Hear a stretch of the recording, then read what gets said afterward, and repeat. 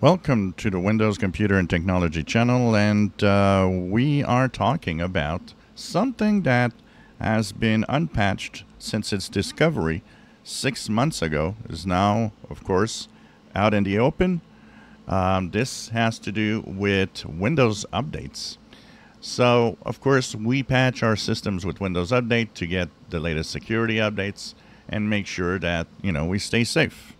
Well, a security breach, basically, on Windows 11 and Windows 10 is making it possible for an attacker to actually unpatch all the updates and remove them from the system, making you vulnerable to old attacks and old malware that try to attack these flaws. And so this was discovered by Alan Lviv at Black Hat 2024. And these were 2 days that could be exploited to downgrade or unpatch your Windows system.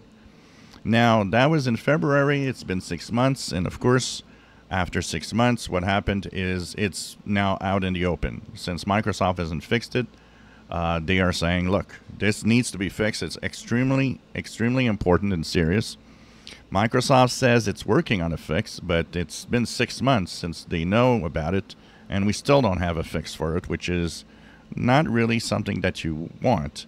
And worse yet, they're saying that this is really important because if you get an attack and you get your system unpatched, you don't even know about it.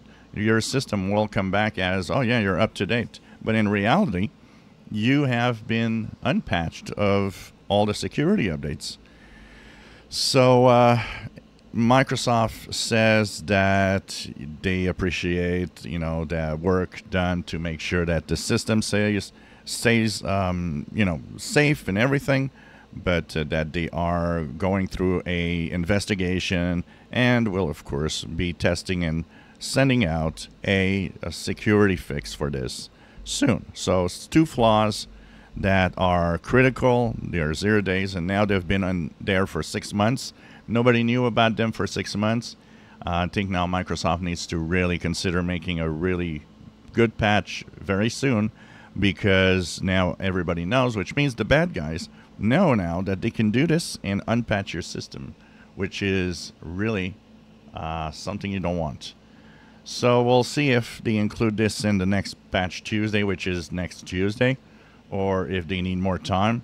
I think 6 months, they had enough time to really test this and make sure that it happens. So interesting how Microsoft sometimes works slowly for some of the things that need to be urgent. If you enjoy my videos, please subscribe, give us thumbs up. Thank you for watching.